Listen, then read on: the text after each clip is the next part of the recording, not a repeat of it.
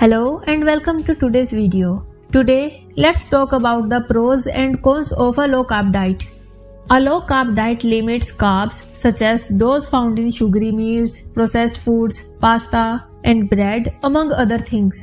A low-carb diet may help you lose weight and improve your overall health. However, there are some possible drawbacks to this diet.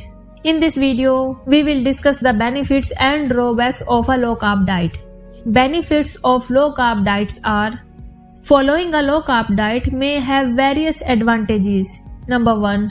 Weight loss. Losing weight is one of the most popular reasons people adopt a low-carb diet, and low-carb diet has the potential in losing weight. A low-carb diet may result in more calorie restriction and weight reduction than a low-fat diet. Next benefit is appetite reduction. Reduced hunger and appetite is another major advantage of low-carb diets. This is most likely because when you eliminate carbohydrates from your diet, your body begins to burn fat for energy, which may assist to manage hunger hormones. Next benefit is insulin sensitivity is improved. A low-carb diet may assist people with type 2 diabetes increase their insulin sensitivity and helps to keep the blood sugar under control. Next benefit is reduced triglycerides. Triglycerides are a form of fat that is present in the blood. High triglyceride levels are linked to an increased risk of heart disease. A low-carb diet may help decrease triglyceride and cholesterol levels.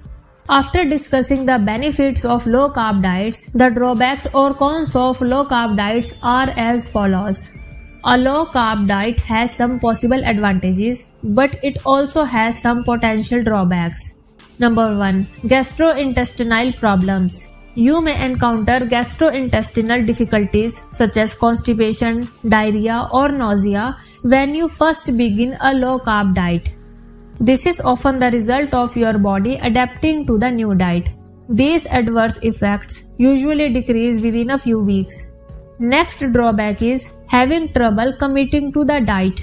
A low-carb diet might be difficult to maintain over time. If you are not attentive, you can also lose out on crucial nutrients like fiber. Cutting off carbs may be difficult and frequently results in cravings and hunger. Moreover, while your body adapts to the new diet, a low-carb diet might cause fatigue and irritation. So, these were some of the benefits and drawbacks of a low-carb diet. As you can see, there are some positive and negative aspects to consider before going on this type of diet. So, if you are thinking of going on a low-carb diet, consult with your doctor or a qualified dietitian first to be sure it's good for you. Making a low-carb diet work for you. There are a few things you can do to improve your chances of success if you want to adopt a low-carb diet. Before you begin, make sure you are well prepared. This involves filling your pantry with low-carb foods and preparing your meals ahead of time. Second, be realistic about your goals. Set a reasonable goal for yourself if you are attempting to reduce weight, and don't expect to lose weight overnight. Finally, be flexible.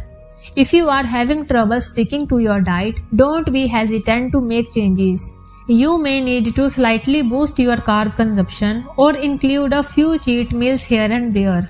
The most essential thing is to find a diet that works for you and that you can stick to over time. Thanks for watching. Good luck.